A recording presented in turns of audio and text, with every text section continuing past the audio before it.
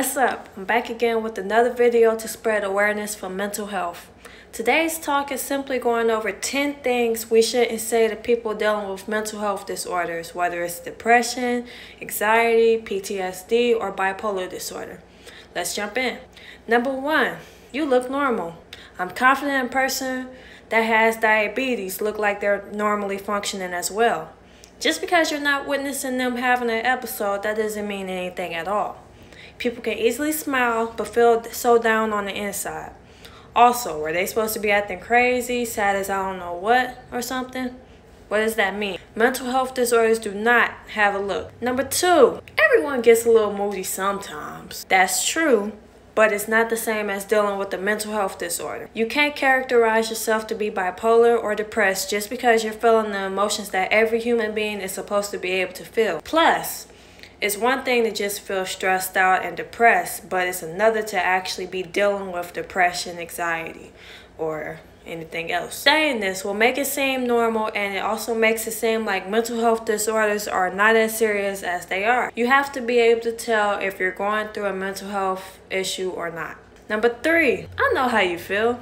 I know how you feel. Now, as harmless as this might seem, it is actually harmful. Trying to relate to someone's problems in some way is something that we all try to do. But when it comes to mental health disorders, unless you experience a mental health disorder yourself, you cannot say you know how they feel, because you do not. Whether you believe it or not, you're belittling someone else's mental health disorder by the things you say. Don't say things like, "Girl, I was anxious when blah, blah, blah."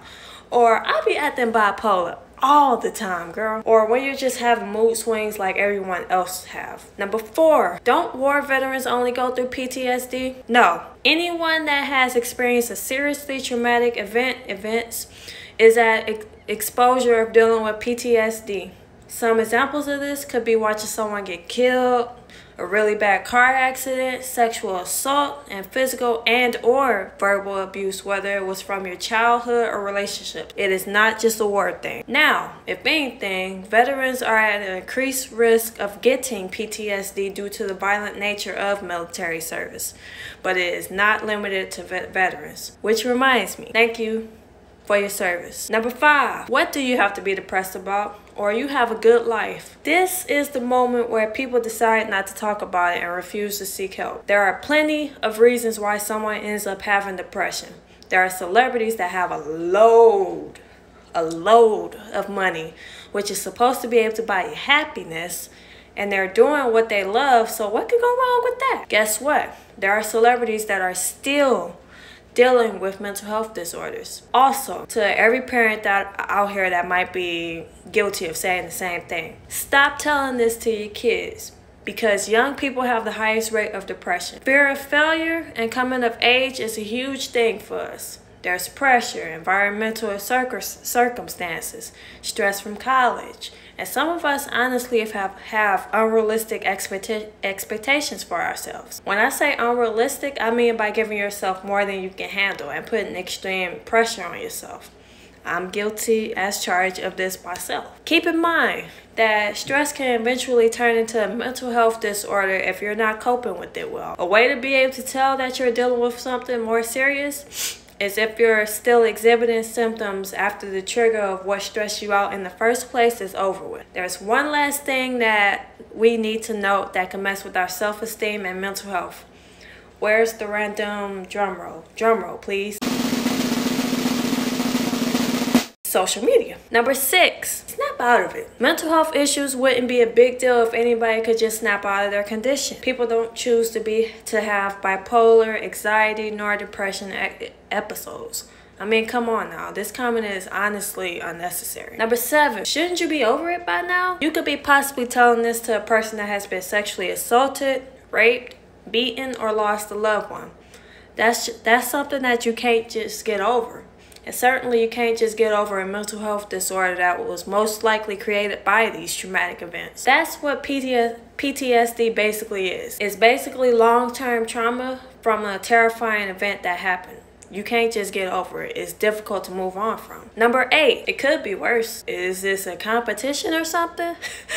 Whatever that person may be going through may not be a big deal to you, but that doesn't mean it's not a big deal to them. It's about how their situation is making them feel, and plus, it's a mental disorder. Would you say this to anyone that's dealing with a physical illness or just anything? Someone breaks their arm. Oh, well, it could be worse. Who wants to even experience that pain that they're going through right now? Don't compare situations. You're invalidating someone else's feelings by saying things like that. By the way, you're making them feel like they shouldn't get help, all because their situation isn't big enough for them to seek help. Let me remind you of something. What happens when an illness goes untreated? It will get worse, no doubt about it, so don't manifest that. Number 9, you wouldn't feel this way if, so now the condition is their fault? That's what you're basically saying. Yeah, you're definitely saying that. Just blame it on them. Lastly, number 10, try harder. It is not an easy battle, and it is not a battle that's going to be won overnight.